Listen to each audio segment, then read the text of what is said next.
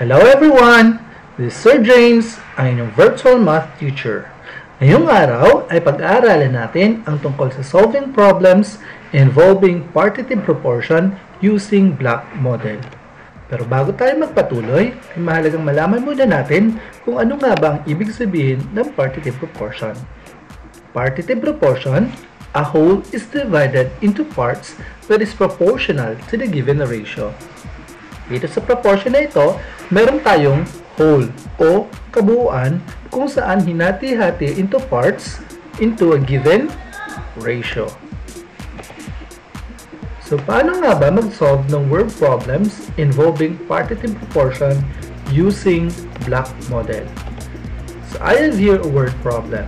As I read, Anna saved 105 pesos from her weekly allowance. She shared it to her younger brother and sister in a ratio of 2:3. How much did each of them get? So let us analyze the problem. So to solve this problem, we need first to have a ratio of her brother and sister. So for her brother, that is 2 parts, or that is 2 blocks. While her sister gets 3 parts or 3 blocks. Now, since the total amount of money that Anna saved is 105 pesos, therefore, we need to distribute 105 pesos equally in each block. So, if there are 100, or that is, there are 5 blocks, we need to divide 105 pesos by 5 blocks. So, 105 divided by 5 is equals to 21 pesos. Ibig sabihin, each block is equivalent to 21 pesos. Another 21 pesos. For her sister, that is 21 pesos plus 21 pesos plus 21 pesos. Now, to answer the question, how much did each of them get? So for his brother or for her brother, that is 21 pesos plus 21 pesos is equals to 42 pesos. While for her sister, that is 21 plus 21 plus 21, a total of 63 pesos. So therefore, again, for her brother, that is 42 pesos, and for her sister, that is 63 pesos. So in a partitive proportion, a whole number is divided into parts that is proportional to the given ratio. For our next example, the ratio of boys to girls in grade 6 Joy is 3:5. There are 40 pupils in the class. How many boys are there in the grade 6 Joy? So our whole is 40 pupils. Well, our given ratio is 3:5. So again, to solve this problem, we need to have a ratio of boys to the ratio of girls. Boys, that is 3 parts, or that is 3 blocks, while the girls is 5 parts, or 5 blocks. Next, given, there are 40 pupils in the class. So all in all, so the total of boys to girls, that is 40 pupils. How many boys are there in grade 6 Joy? So, we need to distribute 40 equally into each block. So, how many blocks are there in all? We have 8. So, therefore, we need to divide 40 by 8 blocks. So, 40 divided by 8 is equals to 5. So, each block is equivalent to 5. This is 5, 5, 5. For the girls, we have 5, 5, and 5. So the question is, how many boys are there in grade 6 Joy?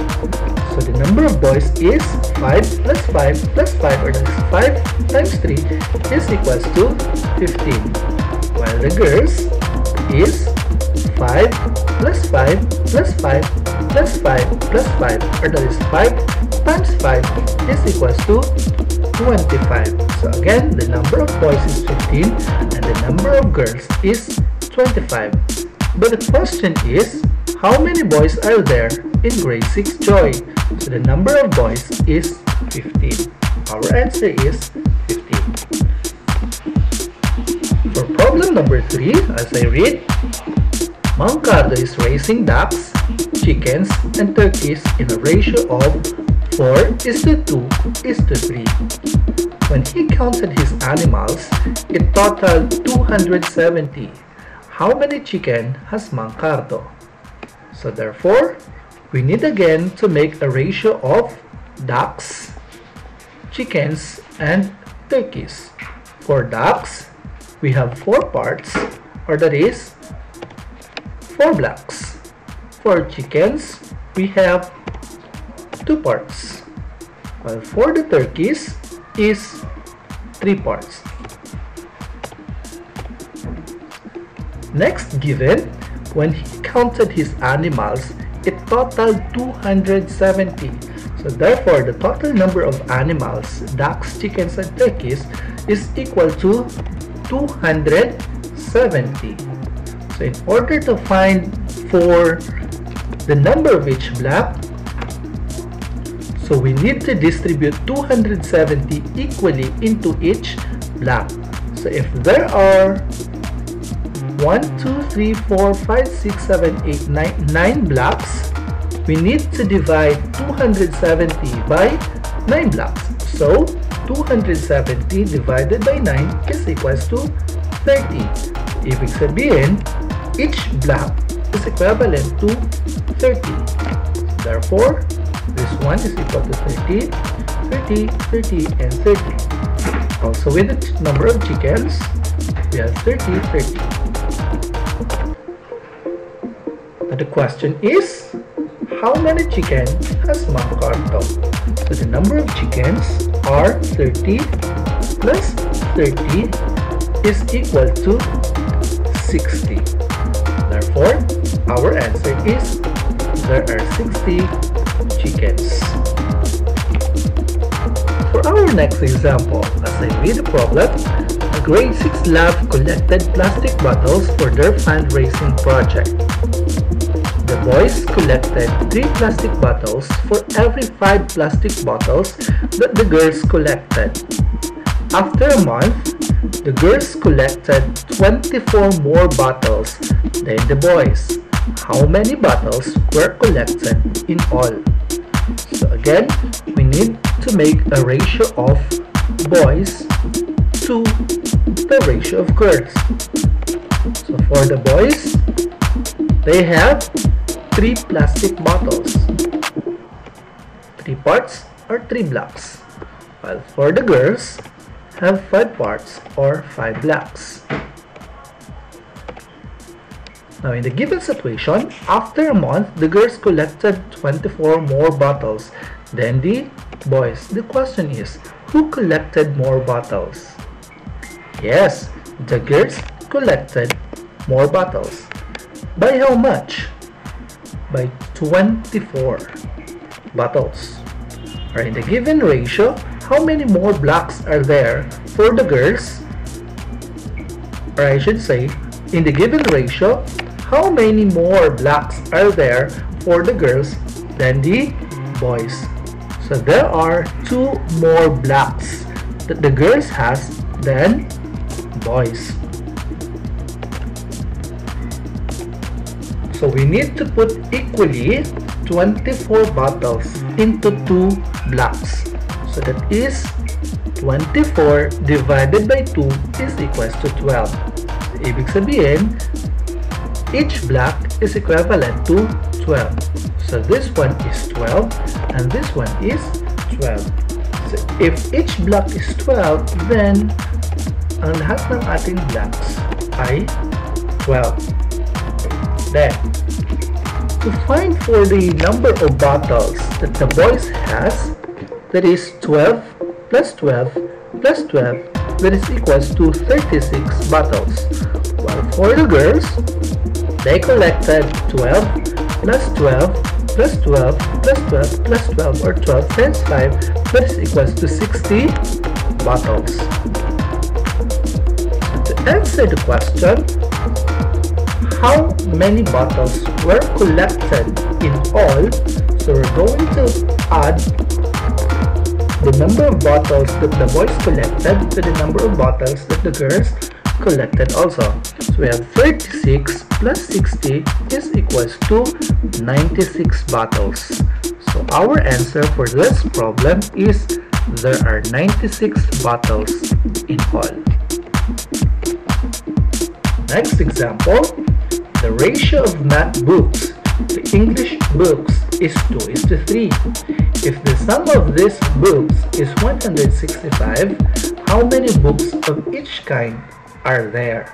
So again, we need to have a ratio of math books, that is 2 parts or 2 blocks, to English books, that is 3 parts or 3 blocks. Now, if the sum of these books is 165, then we need to distribute 165 equally into each block. So if there are 5 blocks all in all, we need to divide 165 by 5 blocks. That is 165 divided by 5 is equals to 33, meaning each block is equivalent to 33. So if the question is how many books of each kind are there, so for mathematics we have 33 plus 33 is equals to 66, while for English books that is 33 plus 33 plus 33, or that is 33 times 3 is equal to 99 books. So our answer, mathematics books, is equals to 66, while the English books, that is equals to 99. Last example, the ratio of grade 4, grade 5, and grade 6 learners attending the Linggo ng Wika program is 4:2:3. If their total is 162, how many grade 6 learners are attending the program? So again, we need to have a ratio of grade 4, grade 5, and grade 6. So grade 4, that is 4 parts or 4 blocks. For grade 5, that is 2 parts or 2 blocks. And for the grade 6, that is 3 parts or 3 blocks. Now, the next given situation, if their total is 162, so the total number of learners from grades 4 to 6 is 162, we need to distribute 162 equally into each block.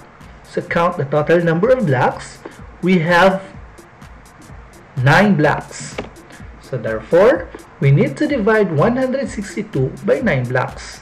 So 162 divided by 9 is equals to 18.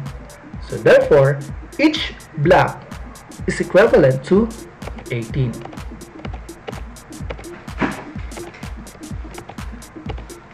So to answer the question, how many grade 6 learners are attending the program? So for the grade 6 alone, that is 18 plus 18 plus 18, that is 18 times 3 is equals to 54. So therefore, our answer for this problem is there are 54 grade 6 learners who attended the program. Hanggang dito na lamang. Sana ay may natutunan kayo sa araw na ito. Maraming salamat. Paalam!